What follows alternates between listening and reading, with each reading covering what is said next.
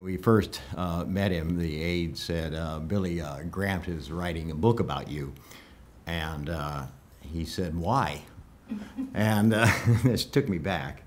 And so I thought a moment, and then I said, well, you've done some important things. And he said, no.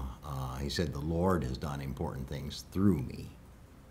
And that was characteristic of him. It was his personal humility. And what I noticed is that he did not deny that he'd done important things. You know, a lot of people say, oh, shucks, I didn't really. No, I mean, he accepted that.